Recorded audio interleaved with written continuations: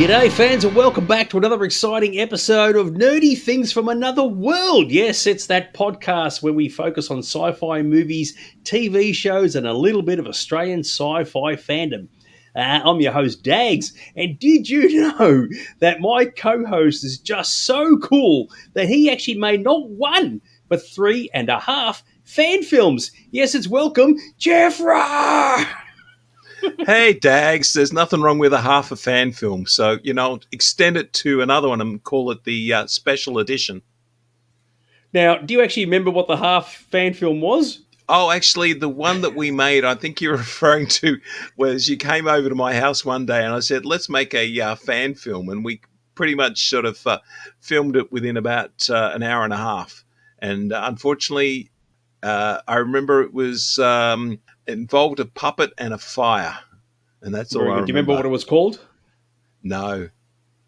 Oh, dude, you can't even remember the name of your own classics in inverted commas. It was the old Pee Wee Monster. So there you go. That's right. Very cool. But yes, Jeff, we will have an episode where we do discuss fan films because clearly Jeff and myself have actually made these in the past. But yes, it's that half a fan film that is well worth checking out. I'm saying that in inverted commas too because no one's ever going to see it. Anyway, welcome to the show. It's an absolutely spectacular one tonight, because we're talking about movies, as is often the case. And as always, we've got a letter of comment that has come through. So, Jeffro, who has written said letter? And, of course, what did they say? Yes, well, this is a listener that we found on the internet who's written us a lovely letter, and he's a digital photographer. So we're going to be getting a letter from Michael J. Pegg. So Michael J. Pegg has said to us, I'd really like to know, guys, what makes a classic era movie so golden from the 1950s? That is a very interesting one. It's kind of ironic because a couple of episodes ago we were talking about how the golden age of sci-fi was in the 80s. But if you're talking about traditional golden era movies, it would probably be the 1950s. And it's a good question to ask as to why that era would be classed as the golden era. I have my theories as to what the reason is, but what do you have to say, old son? Well, I believe it's because there was a lot of progression made in the movies, not only in production design, but also directing and cinematography and all that. So I think for me, one of the big things was the color palette and the filming of things, because I saw a copy of War of the Worlds, which was a re-release on Blu-ray, and they'd remastered it. And my goodness, the colors and the lighting and everything like that was like I fell in love with the movie all over again. And other movies like This Island Earth, where use of color and visual design, they just go for it because they know that this is what people want to see in movies. And it's certainly a light year step from what we were seeing in the 1940s. And I think this is something that hasn't been repeated since the 50s. Like you watch the movies in the 60s, they go back to sort of muting the colors and not making it sort of very visual. So the 50s, I believe, have some great examples. So how does that work with black and white movies, though? Well, I guess with black and white, it does make it harder in so much as that people are looking for color to be able to sort of feel the expression of science fiction. So I guess with the black and white ones, they have to rely on other things. Like in a lot of those movies, we'll see things like background models and also things like the set design and all that. But certainly black and white does struggle a little bit. So it's very interesting because it's a good question as to why the 50s movies were as popular as they were. And I think a lot of it really has to do with the post-World War II era and the sense of optimism that the world had after the 1940s. And I guess once the film industry sort of found its feet again in the 1950s, especially in the US, there was a big demand for really great family entertainment. And it's kind of interesting because it seems as if there was a big kickoff regarding films that, and I agree with you, like you said, with the imagery and everything that looked really fantastic, but they could introduce things that were only ever written about in previously in pulp magazines and stories. So you had your flying saucers and your aliens and all your large monsters, and there seemed to be a market for it. So a lot of films were produced sometimes really, really quickly and sometimes with rather poor production standards. But the entertainment factor was there, even if that people would see them and go, well, it was pretty corny and a bit cheesy, but it kind of worked. It was fun, it was good for the family, and it wasn't too serious. And I think there's a lot to be said about that. So the entertainment factor, I think, is a key part as to why these things worked. And going on what you said, you'd be seeing things in movies that you'd never really seen before. And I think that's actually quite important. So you'd be going to a movie going, oh my God, I'm seeing aliens. I've never seen aliens. I've never seen flying saucers, because prior to the 1940s, a lot of this stuff just didn't exist. So I guess for a lot of people, it really was breaking new ground in many different ways. And for that reason, people just went back to the cinema time and time again. And particularly when we had the space race still in its very early days. So people would love to see something like Destination Moon, where it was designed to be the most realistic interpretation of what man would be like in space. And even sort of lesser ones like Rocketship XM, it was feeding an appetite that we wanted to know what a space station would look like, how you would move in space, what are jetpacks, and what anti-gravity is like, and so many other different things that people just ate up, because I mean that was what was driving our imaginations towards what eventually became, sort of the Apollo program and the Gemini program. Actually, that's a very good point, because if I'm not mistaken, in the film, they actually had a cartoon sequence with Woody Woodpecker explaining to the audience how space travel worked, because at that point, nobody knew anything about it at all. So it was just such a unique and new concept that I guess your audience would be sitting there going, well, what's the deal? We just got no idea how this works. So it's all just new and innovative. And I guess that had a lot to do with it. So, yeah, it's like almost pure escapism on that level that we, even today, we don't really get, because it really was beyond what people could ever possibly imagine. And I think it's interesting to note, too, that especially in the movies where aliens invade the Earth, and with the exception of Day the Earth Stood Still, most of the time aliens invaded the Earth. And, of course, they're always being defeated by good old American know-how. And I guess the audiences of the time would have been sitting there going, yes, yay, team for us, because we're always beating the bad guys. And as we've discussed in previous episodes of this show, in a lot of occasions, the aliens featured in alien invasion movies were a representation of the Russian communist threat. So if sort of get your alien from a movie and paint him up as a Russian, and he gets defeated by the Americans, that's a good little fist pump in the air for the home team. So I think there's a lot of that was part of the consideration as well. One of the greatest movies describing that is Earth versus the Flying Saucers, because I mean they decimate Washington big time and all that, and the fact that we come back, it felt very patriotic and sort of yay team. We worked out the technology to be able to sort of get their spaceships to wobble and crash. So none of this sort of microbe germs killing them off. We developed the technology. We're gung ho America. Yeah, you know what? That's actually quite funny, because in Earth versus the Flying Saucers, they just turn up and start destroying everything and never explain why they're doing it or what their end game is. It's like, nah, we're just here to take over. People of Earth attention. And a funny thing is, and I agree with you, the War of the Worlds concept is great. Not a lot of people probably would have read the original H.G. Wells book. And when the microbes kill off all the aliens, the audience would have been going, oh, that's awesome. We never would have guessed that. Whereas if you do that movie today, nobody would believe it. So yeah, the idea of the good guys winning, which in most cases they do, and the good guys being, say in this case, the Americans, but not in all cases, using the example of Invasion of the Body Snatchers being the first one off the top of my head.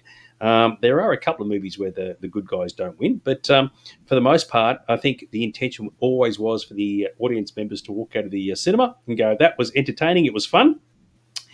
And the good guys won and the bad guys lost. So yay team for us.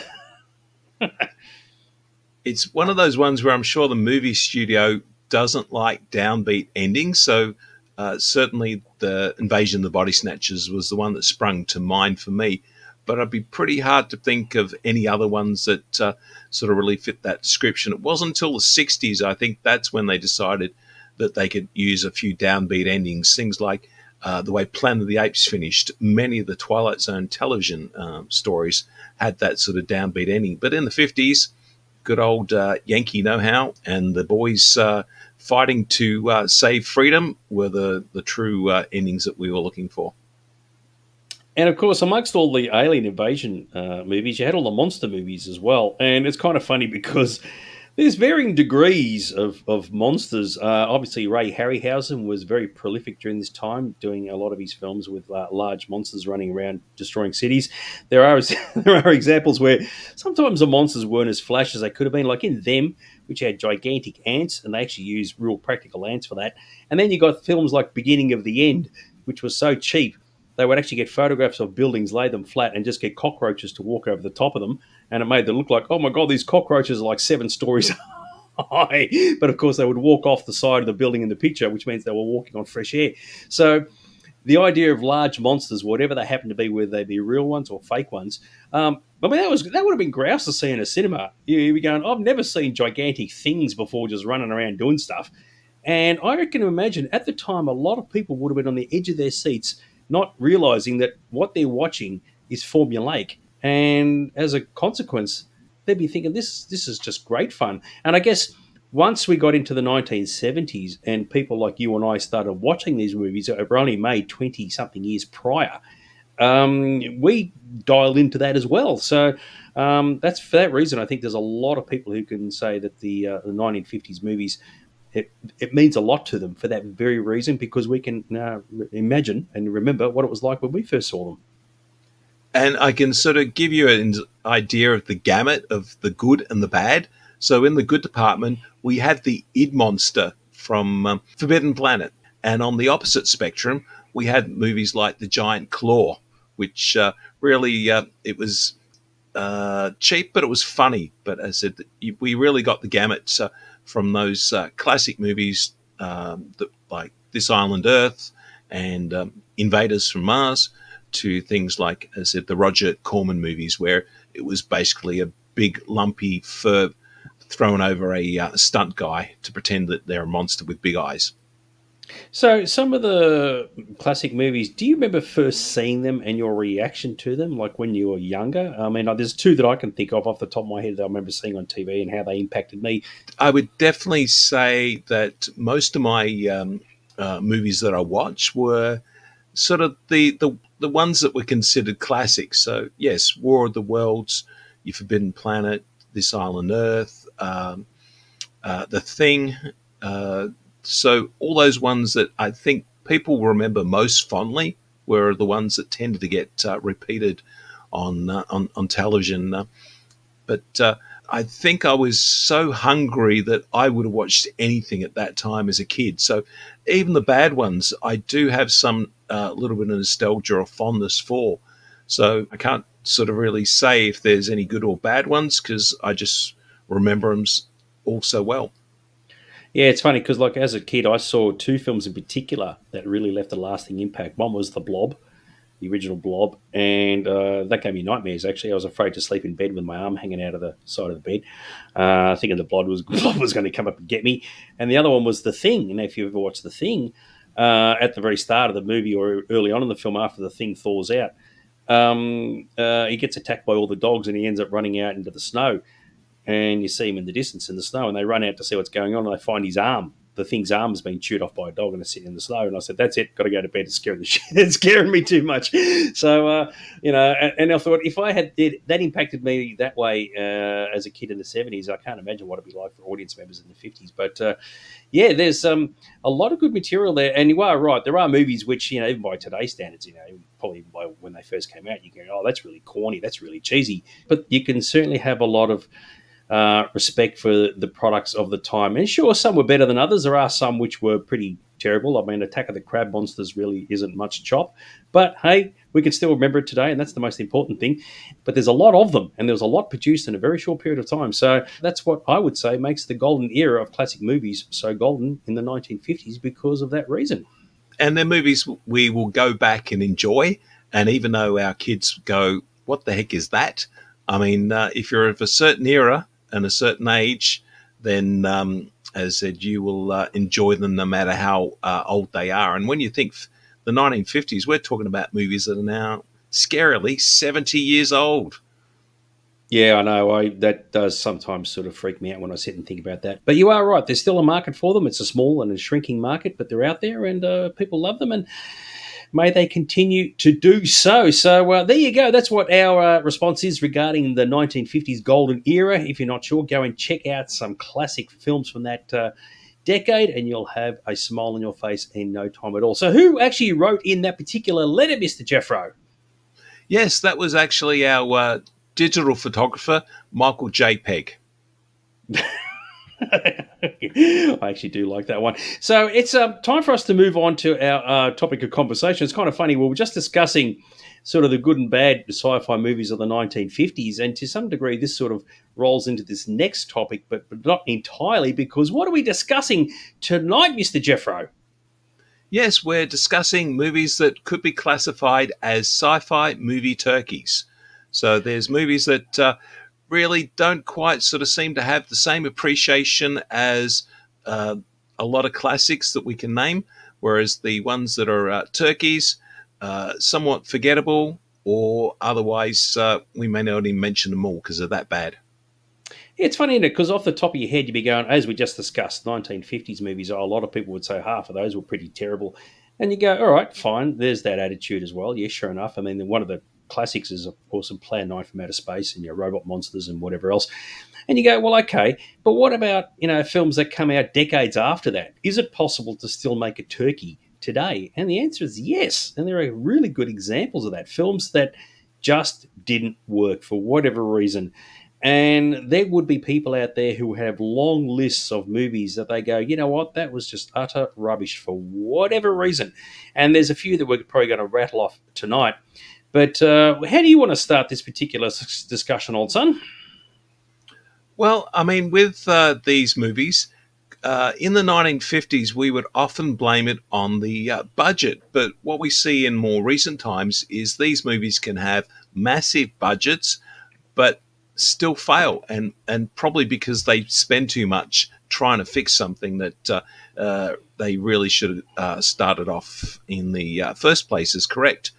So we have a number of different examples of that where you can generally tell that the movie's in trouble when the release date is pushed back. So it's usually when they're either looking at trying to re-edit something that makes the story coherent, or the directors looked at it and said, oh, we've missed some plot holes. We need to go back and rewrite it and reshoot it. So one of those most famous examples would be the movie Solo. As we all know, that got pushed back because there was lots of refilming and sort of discussion. And the more the fans actually heard about that, the more dreadful the movie sounded. And I don't know whether people convinced themselves it was a terrible movie, but when it came out, certainly that was the big reaction. And I think maybe some people might have warmed to it a little bit since then and not been so critical, but certainly at the time, that was a massive failure for the Star Wars franchise. Yeah, I've had multiple discussions with a lot of people regarding what happened with Solo, and most people tend to agree that its marketing was horrendous and it came out at the wrong time. It was 6 months after The Last Jedi, and even by that point, there was a bit of an anti-Disney sentiment with a lot of Star Wars fans regarding Star Wars movies. But ultimately, you are right, the film kind of failed at the box office, but critically, it sort of came out okay. And a lot of people thought that after the sagas that it went through. So for those who don't know, the original film was being directed by two guys who were comedy directors. And after a few weeks, might have been even a month or two, they, the producers, Kathleen Kennedy and Lawrence Kasdan, I think it was, realised that the film was going in the wrong direction. So they sacked the directors and brought in Ron Howard, and Ryan had to try and fix it all back up again, which he did. And in the end, got the film out. And I think it turned out a lot better than what it could have been. And you can understand it if it hadn't have worked, but because of the sagas. But I think it kind of came out okay in the end, but as I said, its marketing and timing was pretty horrendous. It should have come out in December of that year instead of May. But there are other movies that come out and you go, well, there's no real excuse for why they're terrible. There are indeed. So one of the primary ones, if you look in the past 20 years, now you're thinking, okay, there are some real shockers that did come out in the 80s. And the first one that struck my mind as being, oh my God, this was horrible, was Time Guardian, which was a classic 80s movie made in Australia, of all things, featured Carrie Fisher and Tom Burlinson.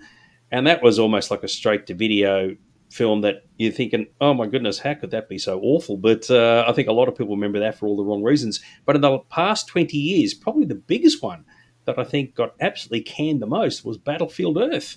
So based on the old L. Ron Hubbard book, with John Travolta sort of leading the charge. Now, I didn't think it was as bad as what everybody made it out to be, but if you look at the critical reviews, it got banned pretty badly.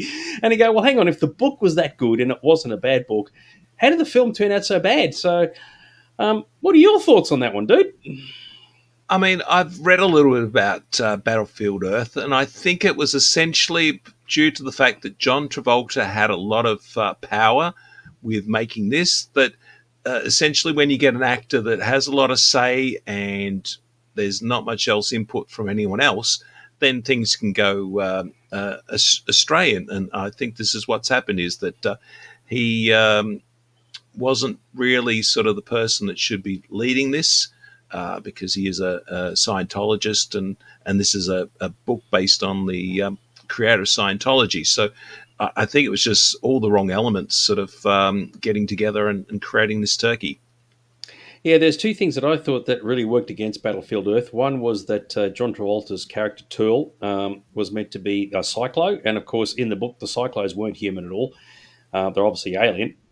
And of course in the film it was just John Travolta and Forrest Whitaker, like, made taller with extra fingers with long hair, and I go, that doesn't look alien at all. That doesn't work. You need to have actual aliens to really sell the concept. So I think that that certainly didn't work in its favour. And of course, at the end of the story, when our heroes, who have never seen technology in their entire lives, discover an airport hangar full of jet fighters, and they just jump on a simulator and learn how to fly airplanes like F-15s or whatever in the space of half an hour, and start bombing the Cyclones, you go, that's not going to work. So, but anyway, in the end, I mean, you hear all the bad things about it, and I watch it and go, I've seen far worse than this. But for whatever reason, Battlefield Earth copped a bit of a hammering, and I do agree with you. I think it had to do with a lot with the Scientology cloud that was hanging over it. But yeah, absolutely unbelievable. So you do some research about films that were terrible, and you go, there are some you go, you know what, that probably should never have been made in the first place. Now, this one you can find on YouTube, even though the quality is horrendous. It's obviously like a 15th generation. And of course, it was the Gore movie. So it was from the, you had the books by John Norman. And of course, that one got panned pretty badly. And of course, the issue with the Gore series, it's very sexist. And of course, that just didn't work for a lot of people. But they did make a film for Gore, and as I said, you can see a really bad copy of it on YouTube. I've never actually sat through it, but I can understand why it would not be very popular. And of course, it got critically bagged pretty badly. So that's another example that's out there. Now that I've said it, people are probably going to run out and have a look at it. Check it out. Make up your own mind. You've got some other ones you want to bring up, yeah? I had a look online just to see what everyone else's opinions on, and I found some that I looked at and said, oh, of course, these are ones that have been universally panned. Now, one of the ones that I remember watching, but I've completely blanked it out of my head, is a movie called Ballistic X versus Sever. And that was voted a movie so bad, it was described as exciting as a screensaver, maybe a little bit less. I mean, what a pan that is. And one of the other movies that I watched because it was so bad, just to remind myself how bad it was The Adventures of Pluto Nash. And that was an Eddie Murphy vehicle. And a little bit like we described before, this was, of course, driven by him because he's got star power and he wanted to sort of do it his way. And basically, in these situations, when the budget goes out of control, the actor is going out of control, you get train wrecks like this. So, I mean, there are some films that obviously became cult hits because they were a bit on the poor side. I mean, we've sort of mentioned earlier on in this discussion about the Roger Corman movies, and of course, he produced Galaxy of Terror. I think it was in 1980 or thereabouts, and it's one of those movies you go, man, that's really, really terrible, but we love it because it's terrible. And there are others, like Galaxina was another one, and they're painful to sit through, but you can kind of get it. You go, it's a product of its time, and it kind of works. And it's kind of funny how something that is inverted commas bad can still work for people, and they can look upon these things with great affection, and you kind of get it. So, as we mentioned right at the top of the discussion with Plan 9 from Outer Space, we are voted as one of the worst movie ever made, and it's not by any stretch. It's when Ed Wood made it. It really was thinking it was going to be a fantastic movie, and it's great entertainment. I mean, it's very low budget, and you can see that, but it's by no means like terrible. If you want to see a good example of low budget films that aren't maybe that much chop, I mean, you go to the Troma catalog for that, and there would be movies that once upon a time would have been straight to video that have been independently made. And unfortunately, there are examples where just because something is independently made, it can still be quite poor because they cut corners either in the story or the casting or its production design. You can make relatively good films with good stories on a very low budget, but I think what happens in some cases, they try and do too much, and as a consequence, it just doesn't work. And there are plenty of examples where that occurs. I remember when Mad Max came out, there was a plethora of different copies. And to watch through all of those, and there are so many, you just realize that you can't get much better than the original. And I mean, they're laughable, and some of them are in a good way laughable. But there's just so many of these things are just turkeys, and just cash-ins is really what they are, just cash-ins. And people watch them because they think, oh, I love Mad Max, I'm gonna check this one out. And they don't enjoy it, but at least they got the money from them, so that's what they're after. Yeah, exactly right. So, one of the things that I did want to bring up, and this sort of fits right into this particular discussion, there was a filmmaker, nobody has heard of him. You may have, because you're pretty well dialed into a lot of this bit of history. He was a filmmaker called Donald G. Jackson. And his claim to fame, and I use that in inverted commas because nobody's ever heard of him before, was that he was making films when the video revolution hit in the 1980s. And he had realized that post apocalyptic films were the way to go because it gave you a blank canvas to work with. So you didn't have to worry about your production design and all your fancy sets and whatever else, because you could have whatever world you wanted. And he was an independent filmmaker who had to finance a lot of his own movies and produced a lot of them. And as a consequence, he churned out a lot of stuff that most people have never seen before. And if you've ever heard of the movie Rollerblade 7, that was actually one of his big concepts. And of course, that was before the term rollerblade actually existed. He finally did get one of his films made as a big budget or budgeted movie. That was Hell Comes to Frogtown.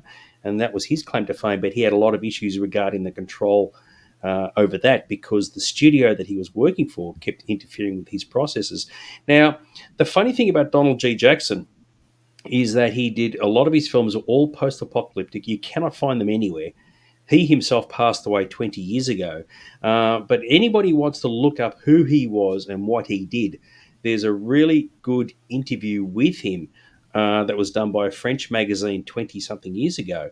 And it's really long, it's really insightful, but it's all about his history regarding filmmaking and the fact that he was shooting on film and how expensive that was. And his focus was all post-apocalyptic, if you want, sci-fi movies. The problem is a lot of them aren't that good. They're very independent, they're very personal. You could almost call him an auteur of sorts, but his material just went nowhere. And with that in mind, do you actually know who I'm talking about? Donald G. Jackson. I knew the name, but if you had to tell me what movie it was, I couldn't have said that until you mentioned Hell Come to Frogtown, which is, of course, the Rowdy Roddy Piper vehicle that has a little bit of a cult status to it. So that at least I did know.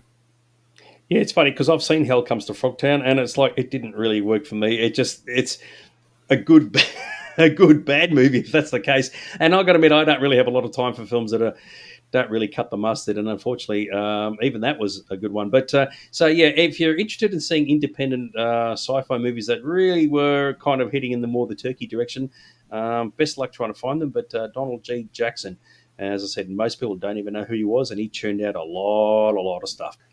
Yeah, and then on the opposite end, you've got the movies that are very expensive that actually turn out to be turkeys. Because I was looking at some of the other main examples that people have nominated, and their budgets are quite considerable.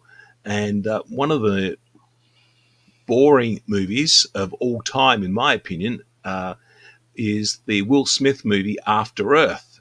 It came out in 2013. And what a snooze fest that was. And I haven't seen it, but I heard all about it. People said it was an utter shocker. And I was like, well, what went wrong, dude? What went wrong?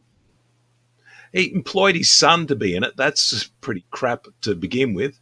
And it is ponderous. There's no pace to it other than the pace of a geriatric person trying to crawl along in a wheelchair. It's that slow. It's very funny. Some movies can be so bad that they actually got a bit of a reputation, and sometimes that can work for them because people say, "Well, I've heard all this negative feedback. I want to go and check it out for myself." And it's a question as to whether you get to the end of these things and go, "Yeah, all the critics were right," or you can say, "Well, hang on, I think it was a little bit harsh." And the funny thing is, just getting, I know we're sort of repeating ourselves, the Plan 9 scenario, Plan 9 from Outer Space, and of course, for those who saw the movie Ed Wood, so Ed Wood made Plan 9 from Outer Space and it went nowhere. It just died in the arse effectively for years and years and years. Then it was not until the 1970s some film critics looked at it and said, oh, it's the worst movie ever made. And of course, what happened? Everybody went and saw it. And then it became a popular film after that. So Ed Wood finally found the fame, but of course he'd passed away like 10 years prior or thereabouts. So sometimes bad movies can get an audience purely because of the fact that they've got a bit of a reputation. I think the Sharknado movies are similar to that. So bad, they're good scenario. But there are movies that are just so bad, they're just bad. And nothing changes that. And the reputation can actually work against them. We do have some classic examples of that. So one of the ones that I know that will hit you is Howard the Duck. I mean, it's so bad that people actually want to see it just to see how bad it is.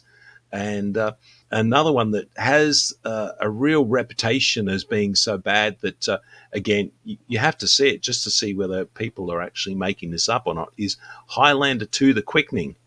Yes. It's just a real turkey compared to the first one.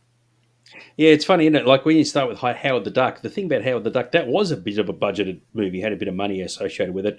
George Lucas produced it, and everybody sort of pointed the finger at him for saying it was terrible. And of course, he had nothing to do with the creative side of it. I mean, just the name of it kind of doesn't work. They're going to make a movie about a duck, and it's clearly not a real duck. It's an animatronic one, and you go, or a puppet or whatever, and you go, you know what? That just sounds dumb. And I know a couple of people who saw it who enjoyed it for what it was. But realistically, I mean, what are the chances that was going to work? No, thank you. Yeah, and I do know a lot of Highlander fans who go, yeah, when it comes to Highlander 2, they just ignore it. They just pretend it didn't happen. But the thing is, fans, it did happen for whatever reason.